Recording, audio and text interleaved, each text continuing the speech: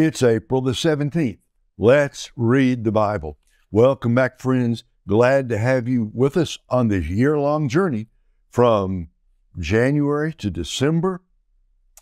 The whole Word of God, the whole Bible in just 1 year. Glad to have you along with us.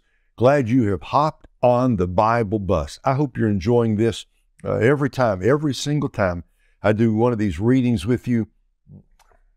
I never do it, but that God shows me something else in His Word that I hadn't seen before, including sometimes passages that I have studied many times. So this is the living Word of God.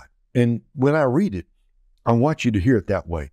This is the living Word of God. We pray that, as we talked about yesterday, that we might not just hear it, but believe it, and that this living Word of God would change us from the inside out. I want to say thank you to all those who've made comments either on Facebook or on YouTube or on Rumble, or they sent me texts or emails or wherever you have made your comments.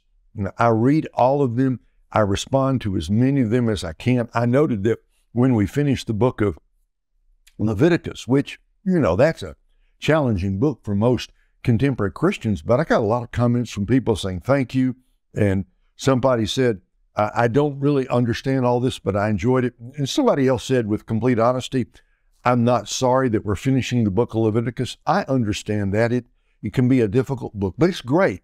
We can go through the whole Word of God together, and we're taking it at a pretty good clip. So if today's reading didn't hit you, just stick around, because tomorrow's reading or the day after is probably going to be the one you really need to hear. Now, we're in the Gospel of Luke. Jesus is the great Son of Man, the ideal man.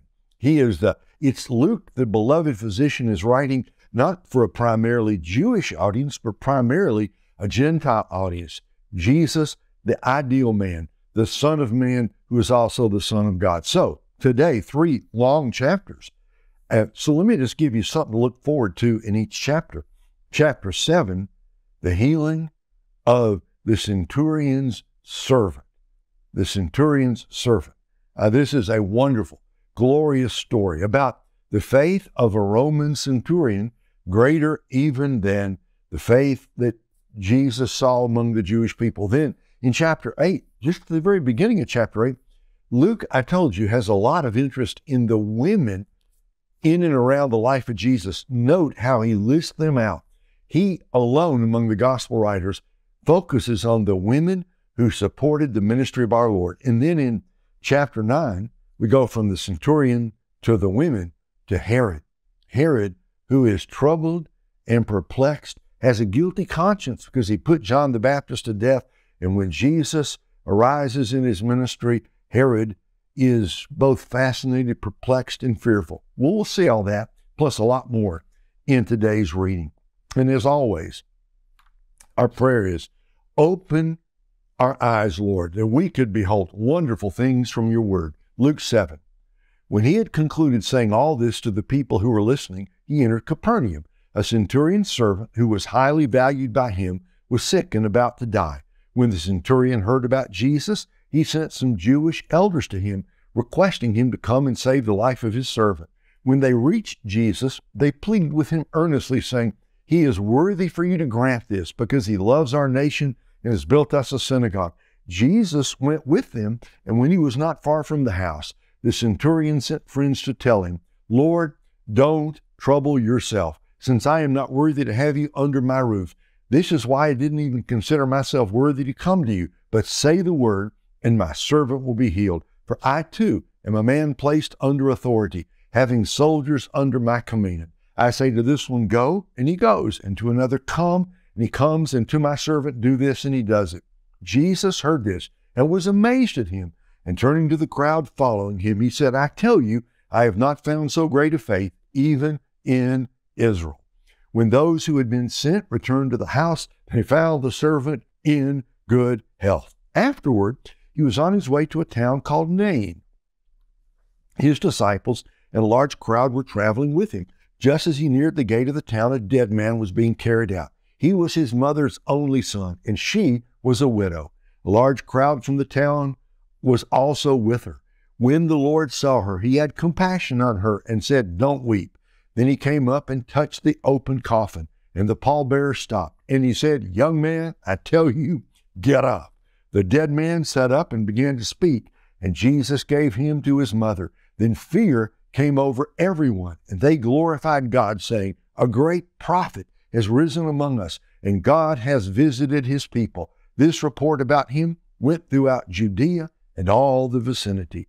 Then John's disciples told him about all these things. So John summoned 2 of his disciples and sent them to the Lord, asking, "Are you the one who was to come, or should we expect someone else?" When the men reached him, they said, "John the Baptist sent us to ask you, are you the one who is to come, or should we look for someone else?" At that time, Jesus healed many people of diseases, afflictions, and evil spirits, and he granted sight to many blind people. He replied to them, "Go and report to John what you have seen and heard. The blind receive their sight, the lame walk, those with leprosy are cleansed, the deaf hear, the dead are raised, and the poor are told the good news. And blessed is the one who isn't offended by me."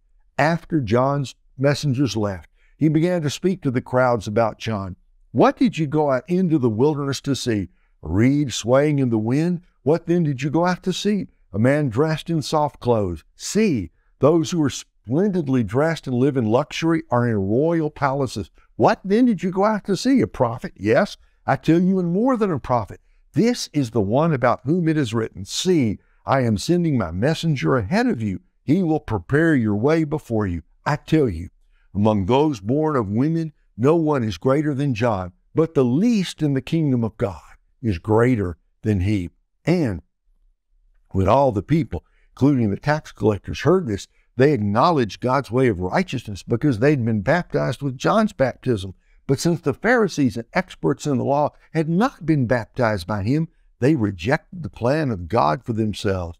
To what then should I compare the people of this generation? What are they like?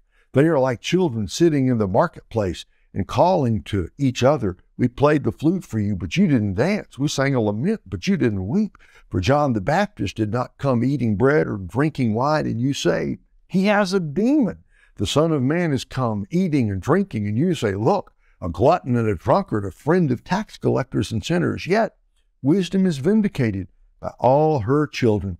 Then one of the Pharisees invited him to eat with him. He entered the Pharisee's house and reclined at the table. And a woman in the town who was a sinner found out that Jesus was reclining at the table in the Pharisee's house.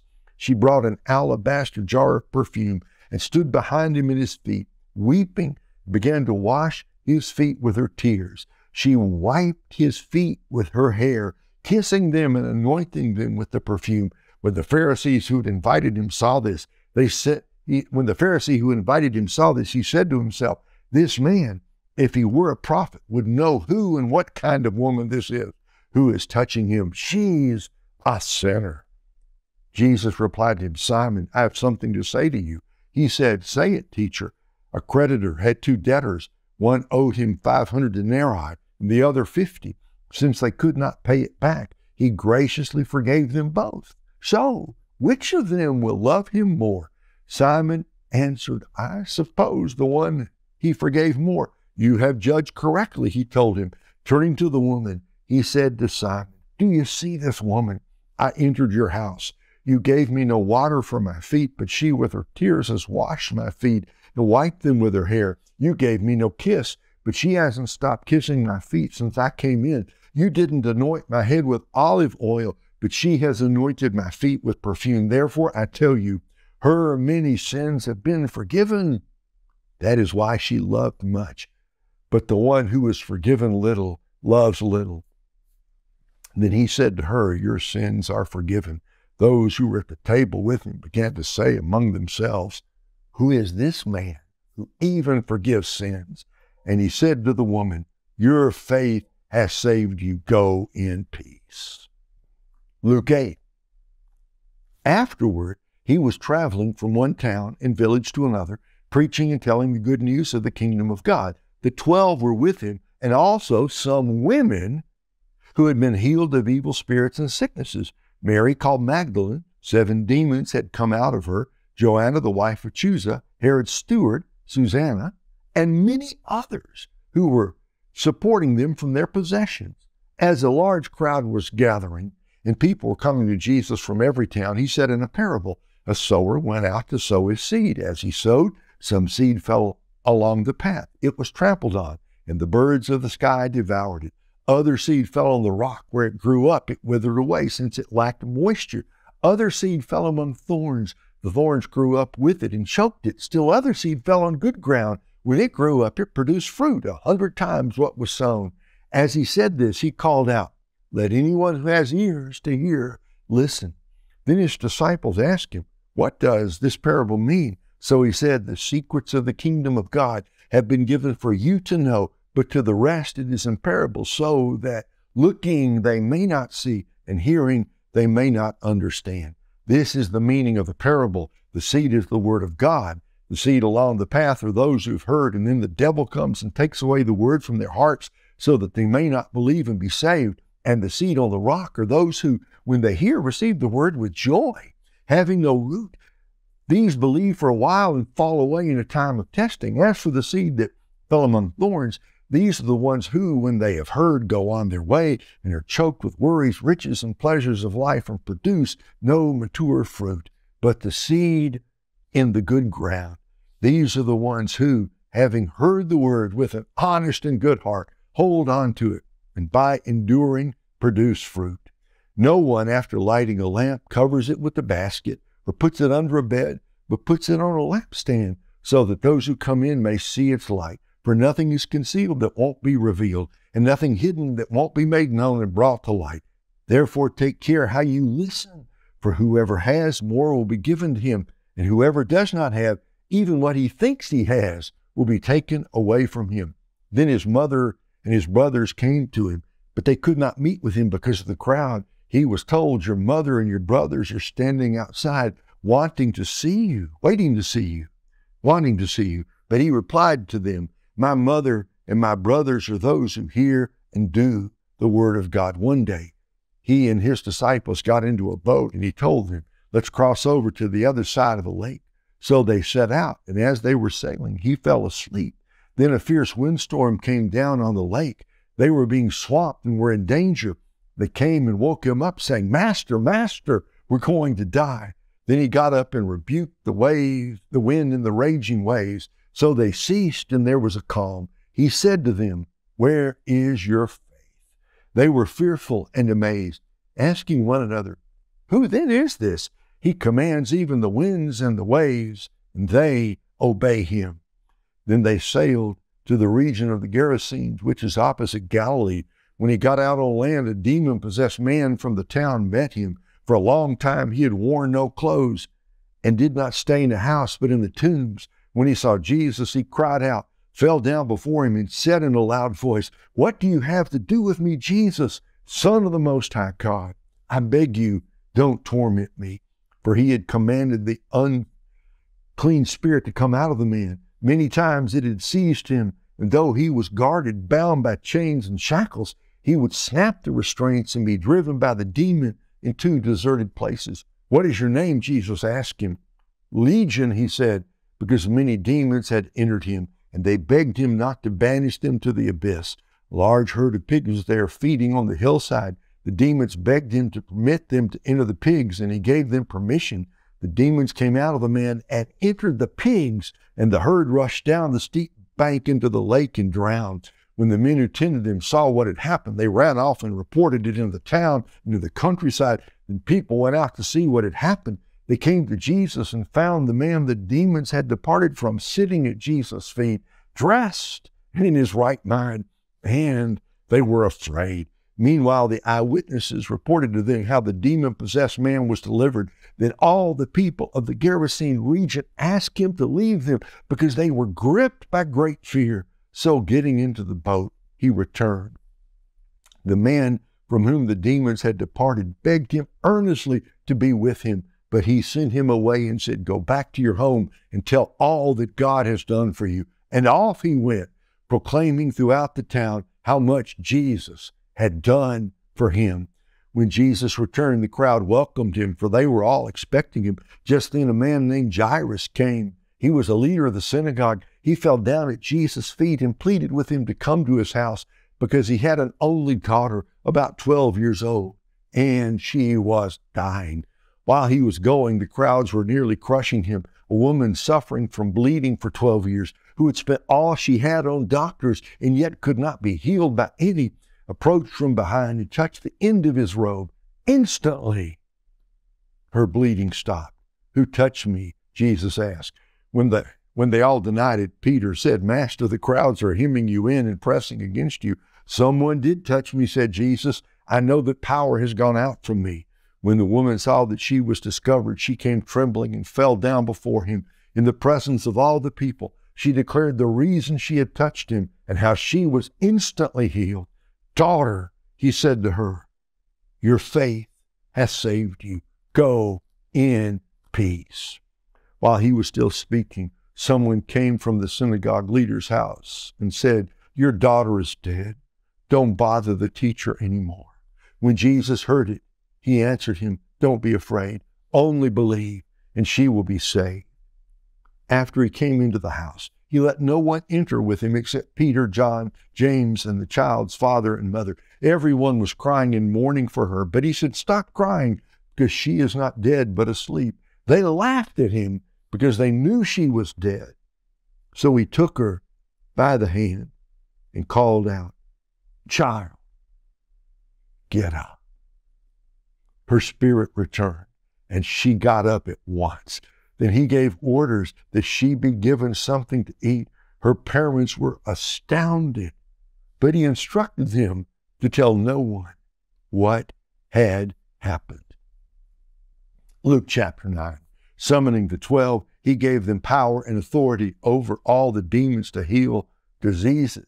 Then he sent them to proclaim the kingdom of God and to heal the sick. Take nothing for the road, he told them, no staff, no traveling bag, no bread, no money, and don't take an extra shirt. Whatever house you enter, stay there and leave from there. If they do not welcome you when you leave that town, shake off the dust from your feet as a testimony against them. So they went out and traveled from village to village, proclaiming the good news of healing everywhere.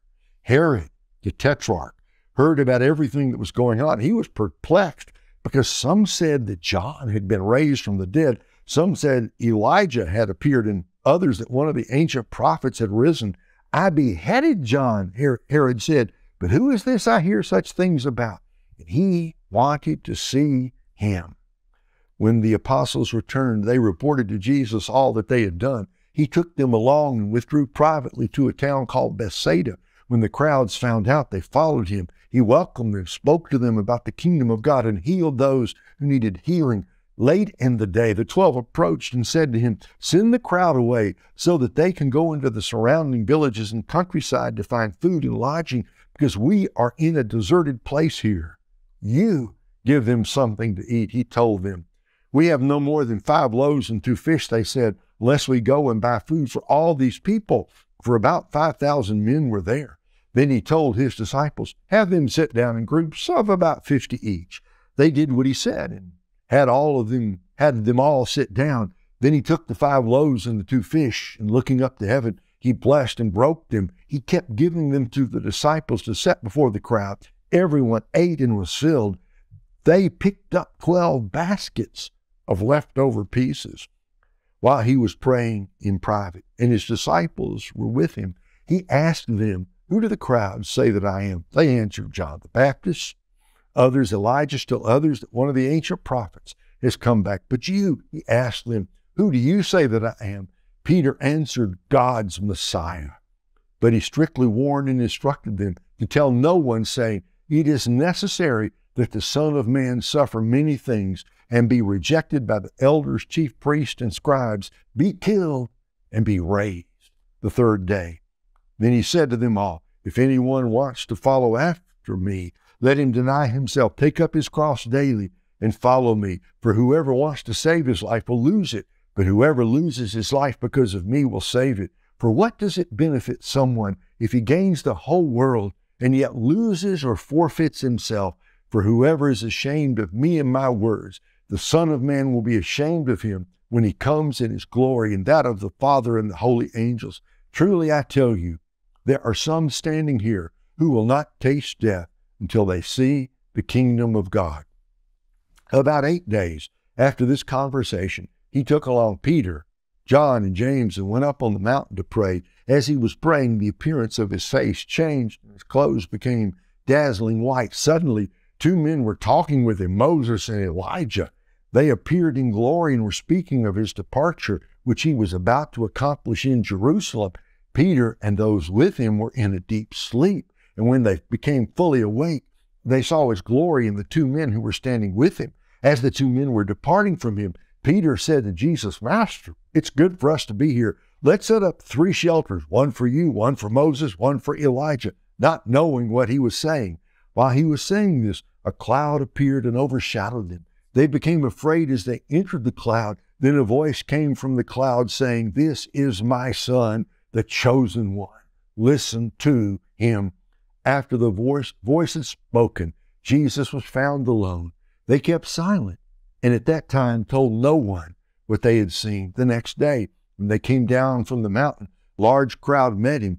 Just then a man from the crowd cried out, "Teacher, I beg you to look at my son, because he is my only child. A spirit seizes him. Suddenly he shrieks, and it throws him into convulsions until he foams at the mouth, severely bruising him. It scarcely ever leaves him. I begged your disciples to drive it out, but they couldn't." Jesus replied, "You unbelieving and perverse generation, how long will I be with you and put up with you? Bring your son here." As the boy was still approaching, the demon knocked him down and threw him into severe convulsions. But Jesus rebuked the unclean spirit, healed the boy, and gave him back to his father. And they were all astonished at the greatness of God. While everyone was amazed at all the things he was doing, he told his disciples, "Let these words sink in. The Son of Man is about to be betrayed into the hands of men." But they did not understand this statement. It was concealed from them so that they could not grasp it. And they were afraid to ask him about it. An argument started among them about who was the greatest of them. But Jesus, knowing their inner thoughts, took a little child and had him stand next to him. He told them, "Whoever welcomes this little child in my name welcomes me. And whoever welcomes me welcomes him who sent me. For whoever is least among you, this one is great." John responded, "Master, we saw someone driving out demons in your name, and we tried to stop him because he does not follow us." "Don't stop him," Jesus told him, "because whoever is not against you is for you." When the days were coming to a close for him to be taken up, he determined to journey to Jerusalem. He sent messengers ahead of himself, and on the way they entered a village of the Samaritans to make preparation for him. But they did not welcome him because he determined to journey to Jerusalem. When the disciples James and John saw this, they said, "Lord, do you want us to call down fire from heaven to consume them?" But he turned and rebuked them, and they went to another village. As they were traveling on the road, someone said to him, "I will follow you wherever you go." Jesus told him, "Foxes have dens and birds of the sky have nests, but the Son of Man has no place to lay his head." Then he said to another, "Follow me." "Lord," he said, "first let me go bury my father." But he told him, "Let the dead bury their own dead, but you go and spread the news of the kingdom of God." Another said, "I will follow you, Lord, but first let me go and say goodbye to those at my house." But Jesus said to him, "No one who puts his hand to the plow and looks back is fit for the kingdom of God. I have a friend down in Texas who talks about getting down to the short roads. That's when, you start here, you got the big roads, you're cutting diagonally across the field. And when you get near the end, you get down to the short roads. Always means you get down to the nub of things. As an expression, it means you're getting down to what matters most. Here in the end of chapter 9, getting down to the short rows of life. All this stuff, all these stories worthy of great pondering, but as I was just reading this, follow me, follow me. But the first man didn't understand what the cost would be. You understand, you follow me, we're not going to be staying at the Holiday Inn. Follow me, he said to another, "Well, first let me go bury my father." Let the dead bury their dead. You go and spread the good news of the kingdom. I'm going to follow you, a third guy said, but let me go say goodbye. And Jesus just said, no one who puts his hand to the plow and looks back is fit for the kingdom of God. They are the cares of this world, legitimate cares, which we do have to take care of. Then there are the cares and the affairs of the kingdom. So let us pray today. Here's the challenge. At least this challenge for me. We're down to the short rows of life now. May we not merely say we're going to follow Jesus, but may we follow Jesus. Let's take care of the affairs of this life, family and friends and all of it. We have things we all have to do today, but we are put here to follow Jesus and to serve him. So may we not be found among those who put the hand to the plow and look back. But having said we're going to follow Jesus, may we have the grace, courage to follow him today wherever he leads. So Lord, that's our prayer. We want to follow. Lead on, O King eternal. We will follow. By your grace, we will follow wherever you lead us today. So let's go out and serve the Lord. Have a great day, folks. Come back tomorrow. There's a whole lot more coming in the Gospel of Luke. God bless. See you back here tomorrow.